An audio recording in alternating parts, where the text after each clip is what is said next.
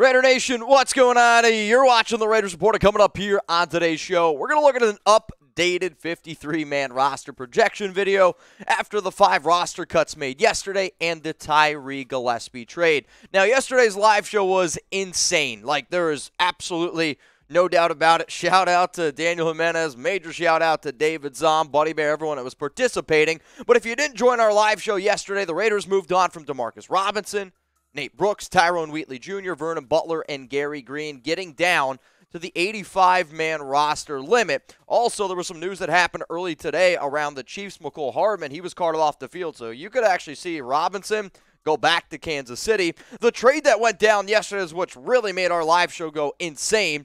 The Titans, they traded for Tyree Gillespie. The Raiders received a late-round conditional pick. My promise to all of you all the time is this. If breaking news happens, if there is major stories that need to be covered around the Raiders, we got you covered here. So hit that subscribe button, turn on those notifications, because if big-time Raider news happens, who knows, man? We might go live for 1 hour, 2 hours like we did yesterday, where we went live for 5+ hours. All right, let's now look at the quarterback room. Derek Carr, Jarrett Stidham, Nick Mullins, Chase Garbers.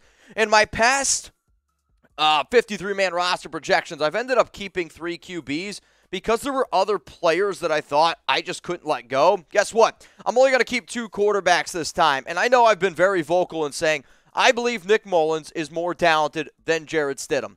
However, I do think that Stidham understands this Josh McDaniels offense a little bit more clear. So for that reason, he gets the nod over Nick Mullins. So we keep Derek Carr. We keep Jarrett Stidham. That's how this ultimately ends up going down. Now, y'all, if you're a real one out there, I want you to spam real one down there in the chat. And a real one to me is somebody who bleeds silver and black, somebody who's just a diehard Raiders fan. We had a lot of amazing people come across our show yesterday. And I just want to say, from me, Jeremy, and Trace, well, I appreciate y'all, and I know you guys are a lot of real ones out there. Let's look at the running back room now.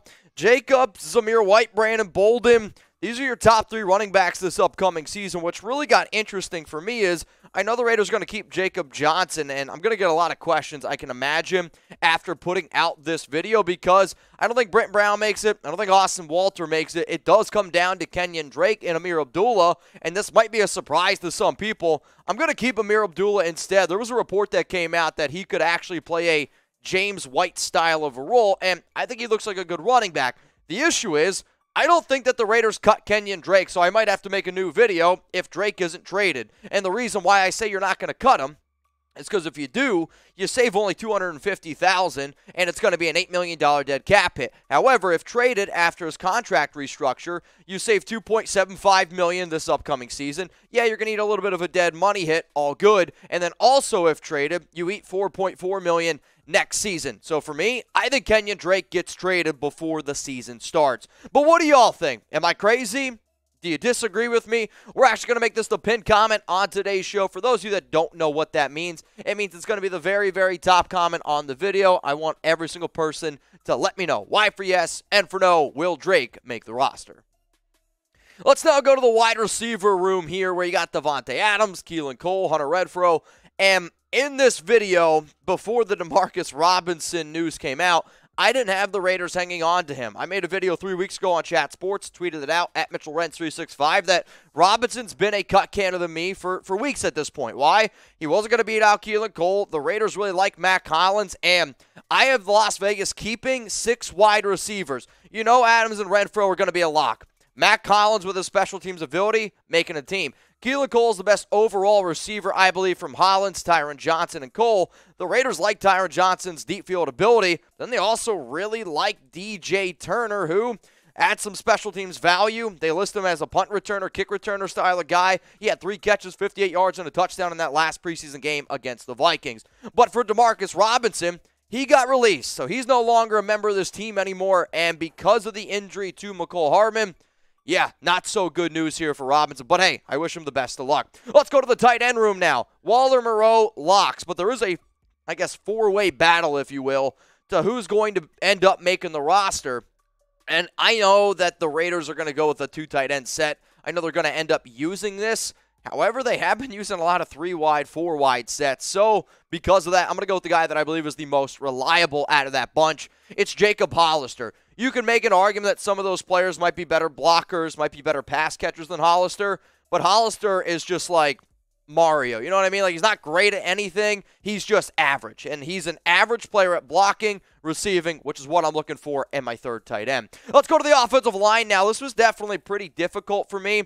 Obviously, I'm not going to keep Brandon Parker because he's done for the entire season, or definitely significant time. What was difficult here is finding the extra depth that I was potentially looking for, and the starting offensive line is featured, which all these players are going to make it. I also know that the Raiders are going to keep their 7th-round pick, Thayer Munford. You know they're going to keep Dylan Parham. Jermaine Eluemanor is a really versatile player that the Raiders like a lot. Even though Alex Bars hasn't really played all that well, I think because of his past connections with Champ Kelly, because he played with the Bears last season, also he does offer some versatility on the interior offensive line. I have the Raiders keeping only 9 linemen, but you know what? I look at all these players here, and I do have hope that they can be better, but the Raiders need to go out and sign a player like Darrell Williams. Now, if you were spamming RO4L, that means you're a real one. So get yourself a Real One for Life t-shirt. Wear at the link that you see below, chatsports.com/Real1for-Life. These are the people like David Zahn, Daniel Jimenez, Buddy Bear, Arbora. I see you guys always watching, supporting Raider on. These people that buy these shirts or get these shirts, not only are they diehard Raider fans, but they're people that I know that have my back. They're people that always have the notifications on, that are subscribed, that are my Super Chat MVPs, if you will, like my guy Patrick B., Tony Santos. These were people who were absolutely rocking and rolling with me yesterday, rocking with Jeremy Chuggs and I, rocking with Trace Gerard and I during our live show. Hootie Lord as well. And I know these guys always have my back. So if you're a real one, please get your hands on one of these shirts before David Zahn buys them all. Chatsports.com/Real1for-Life. From the bottom of my heart, though, if you send in Super Chats like you did yesterday, I appreciate you guys. It really means a lot to me. Let's go to the defensive room now. Crosby, Chandler Jones, Clelin Ferrell, Myron Tagovailoa, Hermosa, Malcolm Kuntz, Tayshawn Bauer. The Raiders moved on from Gerri Green, and the depth here doesn't really get me all excited. I got Crosby, Chandler Jones, and I believe Malcolm Kuntz at this point are a lock. What's going to be difficult, though, is what the Silver and Black decide to do with the other positions, and personally, I think it's a battle between Clelin Ferrell and Tayshawn Bauer. I'm going to give the nod to Ferrell because from a contract standpoint, you can't really move on from him. And the way that I describe it, which is the easiest way, is either you're going to pay Clelin Ferrell $9.98 million to play on the Raiders, or you're going to pay Clelin Ferrell $9.89 million to not play with the Raiders. The only way that you don't have to eat all that money is if you trade him. So if you trade away Ferrell, you save $4.77 million this upcoming season. Sure, you're going to eat $5.21, but you already turned down his 5th-year option. You might as well, if you can get at least something. When I say something, I mean literally like a 7th-round pick I would take at this point for Clee if you believe that you can add extra players. But do you think that Ferrell makes the team? M for make, W for won't make? I think the only way he doesn't make the team is if the Raiders move on from him in a trade, which, fingers crossed. Let's go to the DTs, the big guys up the middle. The Raiders, they moved on from Vernon Butler yesterday, which was another pretty surprising move. I just don't think he was 100% healthy. But they've been really getting involved with Andrew Billings, Tyler Lancaster, Kyle Petco. We're still waiting to get updates on when Bilal Nichols, Jonathan Hankins returned. They're battling some injuries. Hankins told me that he's hoping to be back not this week, but next week. I'm hoping Bilal Nichols can at least also get on the field by next week as well. You know the Raiders are going to keep Neil Farrell Jr., Matthew Butler, the 2 rookies that they drafted. And right now, we don't really have any reliable defensive tackles. I'm just being 100% honest with y'all. It's our weakest position. I hope Las Vegas sees this video and they go out and get a player like Ndamukong Suh, maybe like a Linval Joseph, a Sheldon Richardson, because the Raiders desperately need defensive tackle help, which is why I had to end up keeping 6 of these players. Linebackers, you're next up here. The 3 guys pictured, those are locked and loaded. Those are going to be your top 3 linebackers on this team: Divine Diablo, Denzel Perriman, Jayon Brown. However, when I look at some of these other guys like a Darian Butler, Colton Bolden, Kenny Young, Lucas Masterson, Bolton was recently just signed. Masterson's been an intriguing UDFA. I just know that this Raiders team wants to keep a few extra players in terms of depth. Now, yes, they did lose Kyler Fackrell. You lost Micah Kiser for the season, so you could potentially look at adding another linebacker. I have Kenny Young making it. I have Darian Butler making it. If the Raiders kept only 4, though, I think Young would still get the nod over Butler, though Butler's connections with Raiders linebacking coach Antonio Pierce, who we played with at Arizona State, I do think gives him a little bit of a boost. All right, before we get into the guys in the backfield, we're talking about secondary. If you haven't hit me up on Instagram yet, please do. Share your experience from yesterday's live crazy show by scanning that QR code right there. Give me a follow at MitchellRens365. Major shout out to West Coast Rooster. Perez_C99, Spider05951 for giving me a recent follow on IG, staying up to date on the Raiders, and I promise you I'm going to show you guys some more love going forward on social media. Let's go here to the cornerback room. Anthony Averett, Nate Hobbs, Rocky Sim.